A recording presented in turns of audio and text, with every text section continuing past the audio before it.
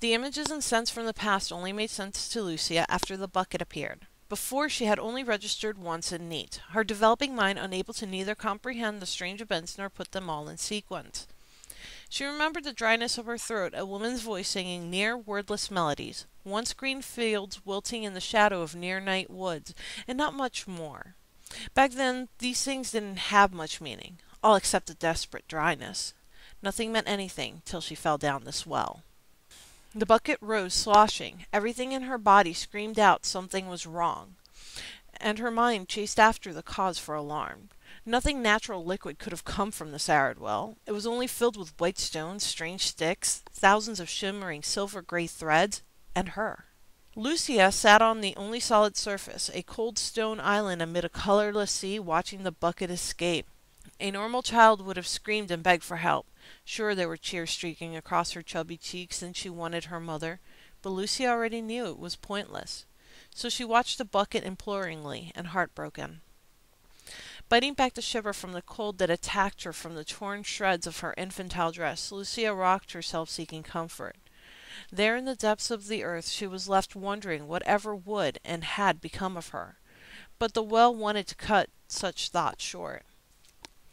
Like before, like when she hungered, the sea of sticks and stones broke surface, offering what she needed. A wool dress yellowed with age and worn in spots. The cruel kindness spurred her into action, and she fought the remains of her old garb and her blood-starved limbs in an attempt at warmth. It was never what she wanted, only what she needed. Had it been a wishing well, the rubble would have parted, and the brown-haired woman who had consoled and loved her would have come and sang those wordless melodies once again. Where she learned such things, she didn't fully understand. All she knew was that now the feelings in her heart and her stomach were more robust. She found her mind tainted with experience she had yet to garner. Everything was different from before. Now she was grown, and her toddler tears, born from frustration, lack of understanding, and wanting, had matured. Now they swam down her face, suffering broken dreams, bitter fears, and longing. The rusted handle made the empty bucket creak as it made its slow descent.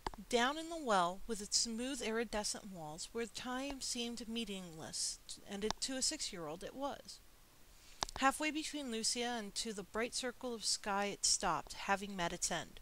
Swinging back and forth, it seemed to have come up short, but it didn't need to go further than that. Lucia exhaled, and it was a sea of sparks and lights, fireflies and stars. All the Lucia exhaled, and it was a sea of sparks and lights, fireflies and stars, all of them swimming through the air, her fingers unable to catch a single one and shove it back in. Oddly, it reminded her of the smoke some grandfathers let loose from their pipes, twirling and swirling across the firelit rooms late at night. It was a sadly comforting thought, for she couldn't ever remember meeting hers. And come to think of it, she barely remembered her father. All she could remember was her mother and the wordless melodies. But in her mind were so many grandfathers and grandmothers, aunts and uncles, and families of different times and sizes. With the air around her once more clear, she was able to see, though Lucia wished she couldn't.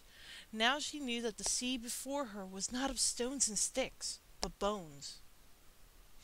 How odd she found this thought and revelation, having lived with them this long, however long that had been, having never feared them or thought more of them till now, only to find her stomach turned a little at the thought. But the well in her body drove these thoughts from her mind. Her hands suddenly grabbed and ripped wherever they could. The wool dress viciously pinched the muscle of her arms and strained against her chest, making it hard to breathe. Then, like time before, Lucia grew scared and wanted her mother. But the bones only brought another old dress. While ripping the last of the old wool dress, she decided no matter that they kept her alive, she despised the bones. Her fingers angrily reached out and grabbed the garment that Lucia wished she could have done without. As if they sensed her thoughts, the bones took out their punishment, cutting up her hand for her ungratefulness. For the first time since she was 2, Lucia screamed, "I hate you! Mommy, help me! Help me!"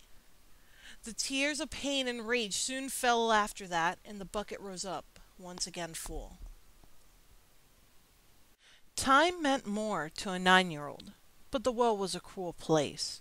With the trees hanging over them and the weather tainting the pitch of the skies, it was always hard to tell anything. She measured her imprisonment by hunger, her sleep, and whatever means she could. The seasons, temperature, and light never changed. It was always a bone-filled, barren cylinder. The air was cool like the sweet water that once must have flowed through its shaft, and the stones emitted a light that reminded Lucia of fall's endless rainy days from another girl's memories. Every day she tried to outsmart the bones, find escape, and it always ended in failure. Until one day she asked for her mother's song and got a music box. That was the best it could ever do. But it came as no surprise. The witch had done her work well. So many were the warnings and legends of the witch and her hell. How was a child of 2 to know? The dryness made so much more sense. Lucia cursed herself for ever having been born with a mouth. A spell, a drought, a lure to get what the witch wanted. Another victim, another source. Lucia still couldn't remember her father, or where her mother had been. She just remembered walking up to the edge and looking in, just like so many of the other girls. As the bucket drew down, she knew what time it was. It was time for the witch to get her fill. According to the stars and fireflies in the dark above, it was time for Lucia to die a little more. Now she knew how to cook, clean, and mend. She was a wife in the making. A few more years and the right training was all it took. One more bucket in the reality of her well. She was numb to the fact that all that surrounded her was death. Her fingers were cut up from trying to keep the bones from tumbling in and filling the holes she dug searching for the horror's bottom, any way to salvation. But it was a ghost of a try because she, like so many others who had fallen, had resigned herself to her fate. Lucia hated the hairs the most. The shortest were on par with her own locks' current length, far too long to do any good. They kept tangling around her fingers and her wrists till she feared no circulation would ever be restored to the limbs, and the bones crashed around her, falling and filling her holes. Her failures always beckoned her tears. Her tears always sought solace. Solace was the music box and the wordless melody. Mother. She said it more like a prayer to a god than a child's cry. Holding her bleeding hand, she sobbed, knowing the sound overhead whispered worse things than doom. Often she wondered why her pleas were ignored by the denizens of gracious divinity, only to be answered by malicious demons and their harbinger of misery. This isn't fair! This isn't fair! Lucia's screams echoed around her, but went nowhere, she knew. The beauty of the stars and the fireflies of her life was now being lost upon her. Like a gardener who got sick of being pricked by his rose bushes, she wanted to swat them all down and burn their remains. Instead, they filled the bucket overhead, and for the first time ever, Lucia could have sworn she heard the witch above. The bitch laughed with glee. This well had a long history. Pieces of memories from the others constantly whispered to her about it. Water had never filled its belly, mostly girls. The boys and the animals, for some reason, there was no trace of them here beyond their bones. Sorcery was an odd thing. For Lucia, the hardest thing to accept was that anyone had gone down here willingly, but a few, a cowardice few, had. In times of ignorance and perhaps weakness, men of the village shoved girls down here. Other times, people did it to hide their mistakes. Lucia's blood ran hot and cold with the lives and experiences she only picked up second-hand. She hung to the few that were hers, but they faded under the pressures of the others. More skills came to her now that another bucket had passed. She guessed herself at about 16. If there had been a contract for her hand, she would have been married by now. Otherwise, she'd be shopping for a husband and taking what she could get in the next year or so. After that last bucket, she began wondering, panicking. How many more would there be? How much longer would she go on like this? And her fingers still bled and ached from that hair. That damnable hair. It finally became useful. So many people, so many animals, so many strands, and 1 ounce of hope combined for what each memory truly yearned for. If it all worked out, soon they would have their release. With 6 feet coiled around her feet, Lucia smiled as the bucket once again drew near. The next bucket, she promised herself, now aging more towards 20. The next bucket. Many things could have gone wrong with her plan. Only desperation would allow her to notice them. And though she had more than enough rope, she kept working on it until, creak, it was looming over her head once more. Her arms were scratched, bleeding with some wounds angry and festering, just like the restless girl's souls. Still they found the strength, her last ounces of hope. Creak. It was almost to the bottom. Mother, she whispered. It was a promise more than a prayer. The fireflies and stars filled the air, twinkling not as brightly as they had in her not-so-long-ago youth. Aging came harder, and fewer were the others' memories of living life, normal, true lives at this age. Like a dream, slow and breathtaking, the handmade rope flew across the air and tightened around the creaking bucket. Lucia wasn't sure if she ever told her body to go, but soon she found her hands climbing one over the other, spilling her youth back upon her skin and straight to her soul. This time she was not letting the witch rob her precious youth away from her.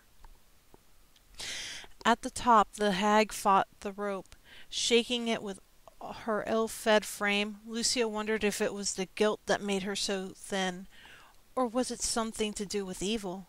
She could only think such things because she knew the witch's attempts were futile and escape was preciously near.